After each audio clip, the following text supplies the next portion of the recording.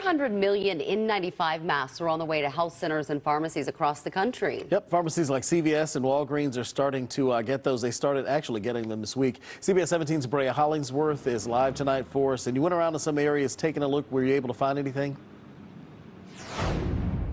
Yeah, actually I did. I went to a Walgreens on Wake Forest Road and they had some in stock. I just checked with this Walgreens right here on New Bern Avenue and they didn't have them in just yet. CVS says their stores are also starting to get masks in, but the ones I checked didn't have them just yet.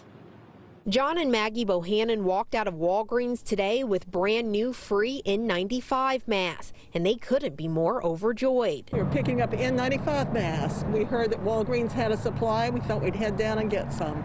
Just weeks ago, the Bohannons told me N95 masks were hard to find. We had been using other masks, and so I'm not sure if we feel any better using these or not. Hopefully they'll be safer. N95 and KN95 masks are becoming more available at pharmacies and health centers in the Triangle, and they're high in demand. Wake County says masks have run out at their facilities on Departure and Western Regional Center. As of Friday morning, Wake County Public Health distributed over 128,000 masks at public health facilities.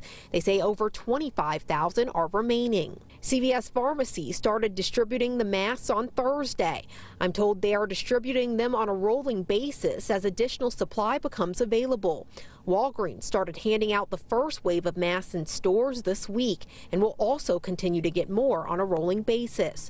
John Bohannon told me he's just happy to finally be able to visit his sister more often. My sister is in a skilled nursing facility. Because of that concern, I decided, hey, if I can get me an N95 mask and go to the facility, I'd be less worried about it.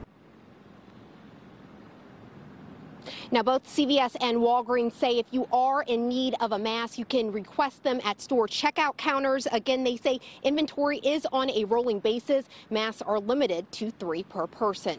In Raleigh, Brea Hollingsworth, CBS 17 News. All right, Brea, thanks very much.